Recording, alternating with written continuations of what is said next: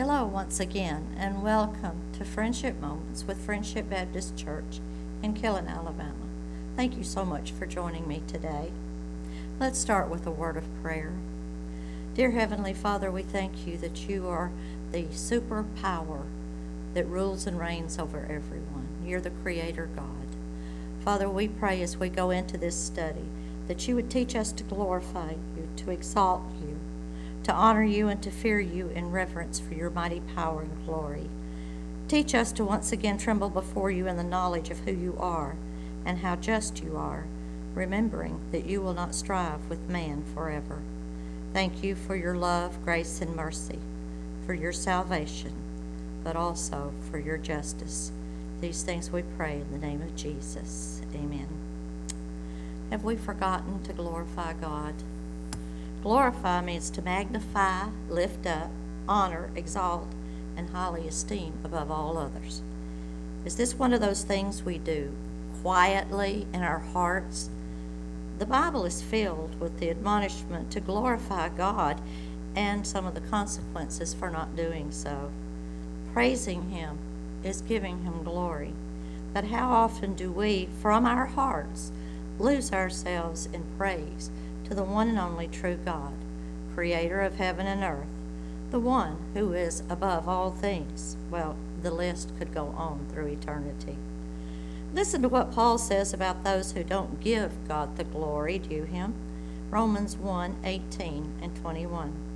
For the wrath of God is revealed from heaven against all ungodliness and unrighteousness of men who suppress the truth in unrighteousness. For even though they knew God, they did not glorify Him as God or give thanks, but they became futile in their speculations, and their foolish heart was darkened. It is important for us to glorify God. We go to Him in prayer, asking for things, petitioning things. We might say a quick praise or a quick thank you. But let's be honest, and I'm included, most of us spend most of our time praying for things or for help. Us is the center, or the prayers that people have asked us to pray for them as the center part of our prayer. But we must remember that we are praying to the Almighty God and give Him the glory due Him, because Satan can't stand the worship and praise to God or us giving God glory. We have a Bible that is filled with worship and praise that will glorify Him. And a good starting place to learn how awesome He is His Word. And it will lead us into a life that will glorify Him just because He is worthy. I want to read to you Psalm 145 as an example of how we could pray. I will extol you, or magnify, or glorify you, my God, O King, and I will bless your name forever and ever.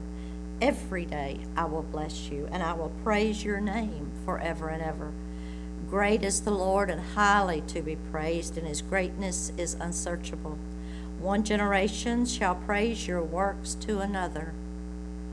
Oh, how I wish I had praised God's works to my children when they were growing up, and shall declare your mighty acts. On the glorious splendor of your majesty and on your wonderful works I will meditate. Do we think upon His wonderful works during the day? Do we recount what He has done and who He is in our hearts? Men shall speak of the power of your awesome acts, and I will tell of your greatness. They shall eagerly utter the memory of your abundant goodness and will shout joyfully of your righteousness. Most of us are very conservative Christians, and we don't shout about anything that has to do with God. The Lord is gracious and merciful, slow to anger, and great in loving kindness. Just reading through the Old Testament will show you that. It's a quick read to read through it, but you have to watch and listen and pay attention to what's taking place in the time. God gave them hundreds of years, and how many prophets and judges to call them back begging them to come back to him, and they would not listen. God is good to all, and his mercies are over all his works. All your works shall give thanks to you, O Lord. Are we filled with thanksgiving? Because, oh, how blessed we are if we're breathing. We have a roof over our heads, food on our table, clothes on our back. If we have our health and can walk, can see, can hear, we are blessed by God. And your godly ones shall bless you. They shall speak of the glory of your kingdom and talk of your power. We have a glorious kingdom awaiting us, a glorious time for all eternity with Jesus. We need to be looking for that and glorifying God that he's not going to leave us here with this corrupt world, but he's going to change everything, and that's coming very soon.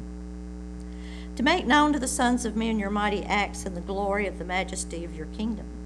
Your kingdom is an everlasting kingdom, and your dominion endures through all generations.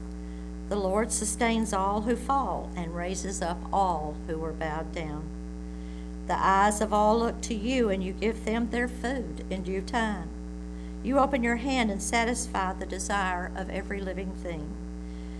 The Lord is righteous in all his ways and kind in all his deeds. Kind. I don't think God's idea of kindness and my idea of kindness always mesh, but he's God, and he knows what true kindness is, and sometimes his kindness can hurt, but we need it. The Lord is near to all who call upon him, to all who call upon him in truth. If we truly, truly want to know him, he's near, and he will answer. He will fulfill the desire of those who fear him, who reverence him, who glorify him, who recognize who he is. He will also hear their cry and will save them. The Lord keeps all who love him, but all the wicked he's going to destroy. My mouth will speak the praise of the Lord, and all flesh will bless his holy name forever and ever. And I would like to leave you with this prayer that Paul prayed, Romans 15:5-7. Now may the God who gives perseverance and encouragement grant you to be of the same mind with one another according to Christ Jesus, so that with one accord you may with one voice glorify the God and Father of our Lord Jesus Christ. Therefore accept one another, just as Christ also accepted us to the glory of God. Amen.